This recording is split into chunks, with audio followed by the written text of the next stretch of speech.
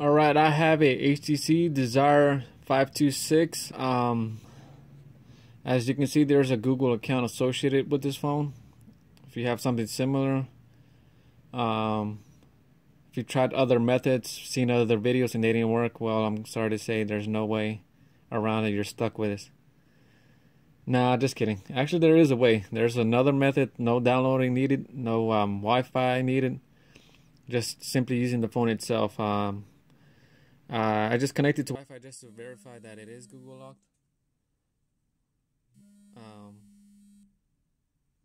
So what you gotta do first is go all the way back menu, all the way to the welcome screen.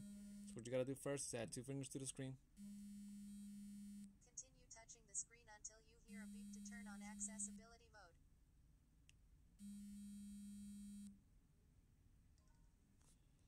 Once that comes up, what you gotta do is just use Talkback. Use Talkback settings. Done. Lesson 1: Exploring the screen. Setup. Emergency. Alright, once you got it activated, you're gonna make an L on the screen and go to Talkback Talkback settings, and what you gotta do first is use 2 fingers to navigate. I mean, if you use one, that's gonna happen.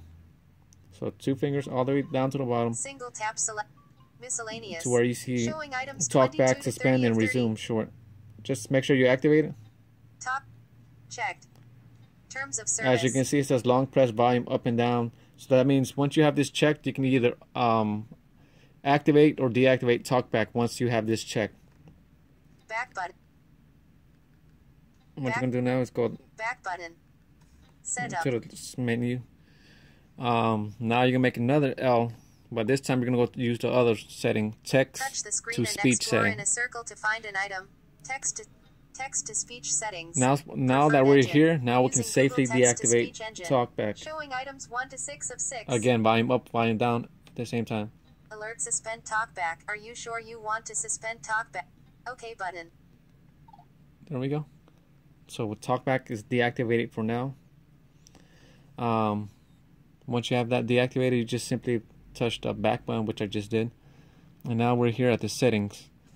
What you gotta do is go to backup and reset. Now there's a little trick here. What you gotta do is hit it real quick. As you can see, OK is deactivated or inactive. So what you gotta do is go to backup account. Once you're there, just hit back, and then what you're gonna do real quickly now is try to beat the OK before it disappears. That didn't work, so let me try it again. Like I said, you gotta be real quick. I would recommend doing a double tap. Oh, it came up, it went away. Tap too many times. One too many times.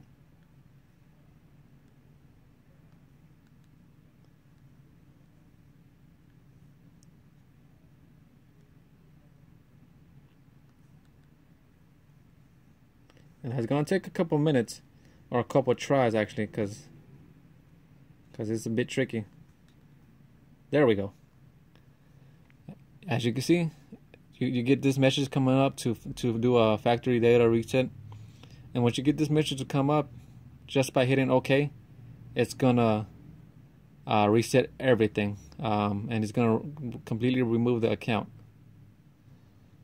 And once it's done optimizing, you're simply just gonna set it up with your own information, and then from there you should be good to go.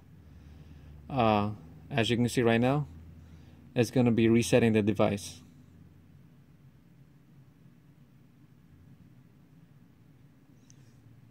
Yeah, if you found the video helpful, don't forget to like and subscribe. I'm just gonna wait till it shows that it's resetting before I sign off.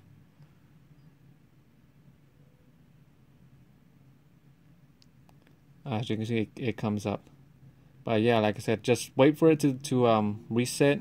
Wait for it to finish optimizing, and then just continue. Yeah, again, if you found this video helpful, don't forget to like and subscribe. Thanks for watching.